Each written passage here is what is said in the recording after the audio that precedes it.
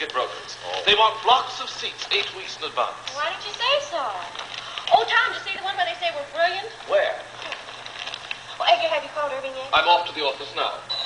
I'll take it to my room. Edgar, sit down a sec, will you? I want you to do a favor for me. Oh, Edgar, come on, old boy.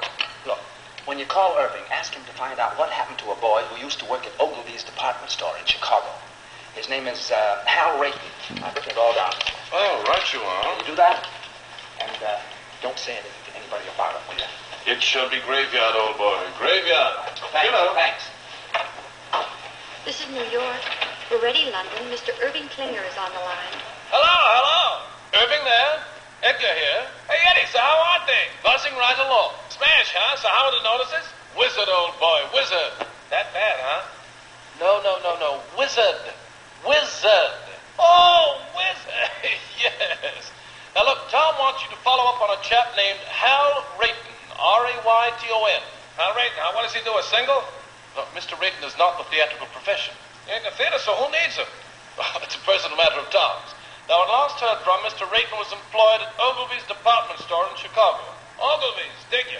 I'll throw the hassle to our Chicago branch, have the whole mess in your lap in a fast 2 days. Oh, no, that won't be necessary. Just follow up on the Rayton matter and let us know. Natch, I just said... Pip now. Oh, yes, dig you.